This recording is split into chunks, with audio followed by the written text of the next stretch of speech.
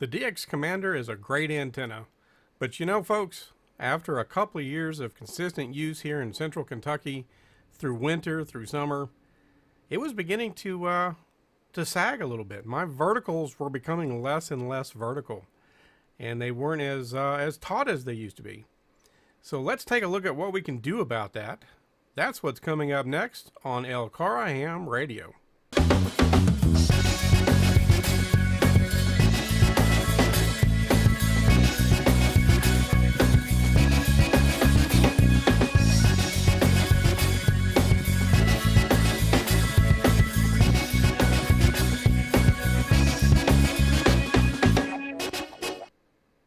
Yes, folks, after over 2 years, I felt it was time to do something with my DX Commander. Don't get me wrong, it was working great. The ability to hop around different bands with barely a tune in between with your radio. It's an awesome antenna, and for the price, I really feel like you really cannot beat it. And if you want to keep it in a more portable scenario, it works great for that too.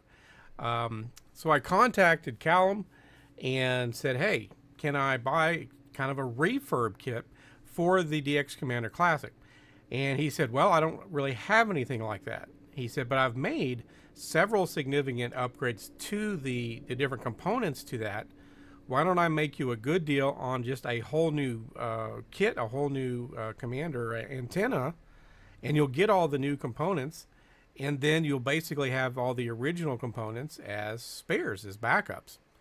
And so I decided to go ahead and go that route. So he gave me a nice little discount, and I just bought a whole new DX Commander.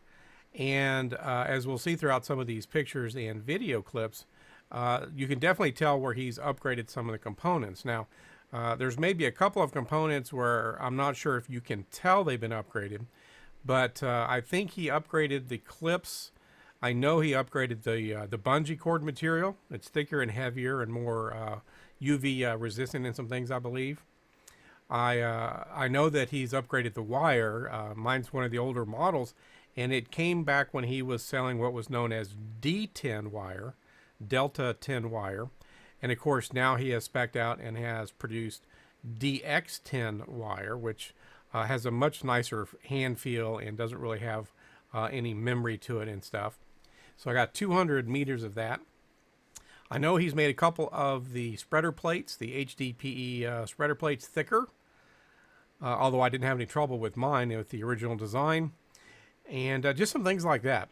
So that's what I did. I went ahead and bought a whole new kit, and you can see here that the original, again, it was still working fine. But sure, after 2 years in the field, winters and summers and all kinds of things, and all the pollen, and there's been construction near my house for several months now, and stuff. The components had gotten kind of dirty and stuff, but it was still working great, folks. I just wanted to go over it a little bit, clean it up a little bit, and so just bought a whole new kit, and we're going to take the old one down as we see here, take it apart. I'm going to clean up all the old components and just store them away. Now I may reuse the old the original 10 meter pole for my 80 element inverted L someplace in the yard, or be able to move it several places in the yard actually. But I'm going to clean everything up and just store it away, other than some of the wires and things. And if I need to, yeah, I'll have some spare components for some of that stuff, up to and including the pole. So here you can see the new components side by side with the older ones, and you can tell the older ones are a little bit dirty. They're a little bit sad. Again, it was working fine. So that's what we decided to do. We bought a whole new kit, and as far as assembly goes, we're going to kind of show some of that stuff, but it's pretty much the way you would put an original one together, and we did a couple of videos on that originally. This is an easy kit to put together. Don't be in a hurry, but a little bit of crimping, a little bit of trimming of wire, maybe some lightweight soldering. There's not that much to it. Some careful measuring, and a little bit of patience, and that's really all it takes. So we've got some videos on that. Of course, Callum has a whole bunch of videos on working with his antennas and putting them together and so forth. So we got all the components ready to go. We cut the tubing to go on the hose clamps, or as he likes to call them, Jubilee clamps. and we got all the nuts and washers and wing nuts and things put together. So we got all the prep work done pretty much on one day, and then we came back and put the elements up. Now, what I decided to do as far as the elements, even though I've got the new DX10 wire, I decided to use 3 of the elements over because there's nothing wrong with them, even though it's the old D10 wire. But I decided to change my 10 meter, 6 meter elements. We'll talk more about that in a couple of minutes. Here we're comparing some of the plates. Now, a couple of these plates are thicker than they were originally. Not all of them, but I think the base plate, and I know the top eye plate is a little bit thicker. Again, I never had any trouble with mine. Of course, I don't push high power. You know, I think this is rated for 1500 watts for 60 seconds or something. I just run a barefoot 100-watt receiver, so never had any problems. Severe winds, we've had a number over 2.5 years, a number of heavy winds and things. Never had a problem with it. These are my original elements. Again, I decided to reuse the 80, 40, and 20, the 10, and the 6. I originally built those kind of as a whim, spur of the moment, and I didn't have a lot of wire left, so I made them as quarter. But I decided, since I was redoing the antenna, that I was going to redo them as 5/8, and actually just longer than 5/8. Instead of 0.62, I was going to go 0.64. Some people like that a little bit better than true 5/8, and just try that. Now I don't have them up in the air, kind of the way they should be, so they're just off the ground. I got a little bit off 6 meters, very, very little off 10 meters. So I'm hoping to get maybe a little more out of 10 meters. Just for the fun of it. I don't do a whole lot with it, but just for the fun of it. The 6 meters, I've made a few contacts over the years, so it's been a little bit of fun. So I'm going to use the 80, 40, and 20, the D10 elements, because there's nothing wrong with them. But I did make up some new 10 and 6 meter with the new DX10 wire. Put on the the spade connector and crimped it, and also a little bit of solder. I also made up new radials. I thought I had a picture of that, but I made up new radial sets. 4 sets of 5 radials, and crimped the spade connector and soldered it. And so, making up radials, again, we showed that in the first video, and we've shown that in several other antenna videos as well. So here, just again, kind of comparing some of the components. Of course, the new components, nice and clean and shiny, with a few minor adjustments. Nothing in the aluminum plates, nothing real critical, I don't think, was changed. They looked pretty similar. The hardware is most of it, at least, is stainless. Plates are aluminum, so they're not really going to rust or anything. Obviously, no problem. I'm going to clean them up. They'll clean up really just fine. I believe he's putting together the little SO239 connector a little differently than he did in the past, a little bit more weather resistant, and he gives you some tape and stuff to help make that weather resistant. So here I've put on the base plate. You screw off the bottom cap, you put on the base plate, just like we did in the original build video. And then the element plate is cut, the center circle is cut to fit, above that a little ways. And then use a hose clamp on it. And then, of course, the SO239 connects from the base radial plate to the element plate. And we'll see that a little bit later. I put a little liquid tape right there on that connection right there, just to maybe help seal it from the elements a little bit more. And it makes a nice, neat job of it.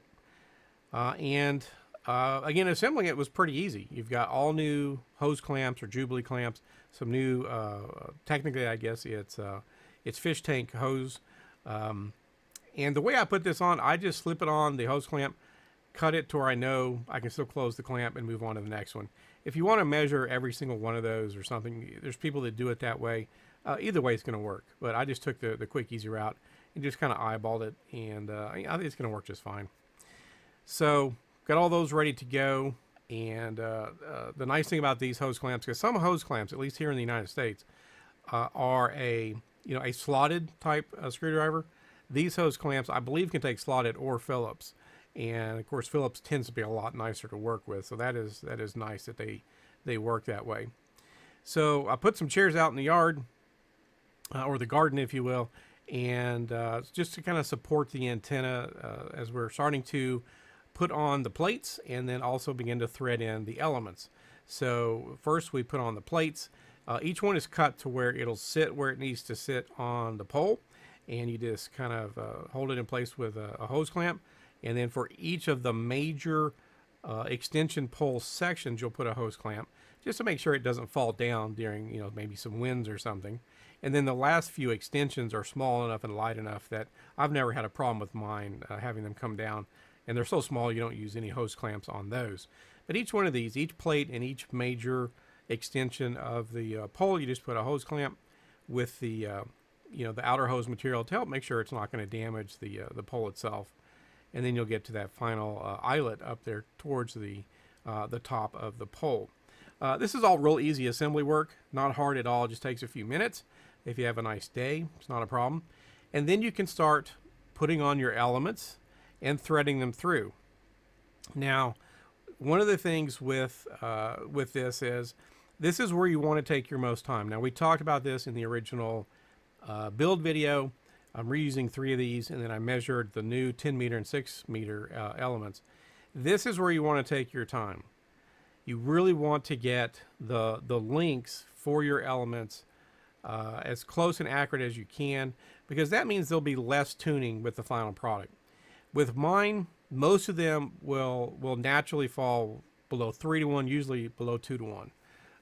I usually tune a brief tune when I hot bands, and it's just a real brief little tune. It doesn't have to do much at all with them. So I just use the internal tuner to the radio.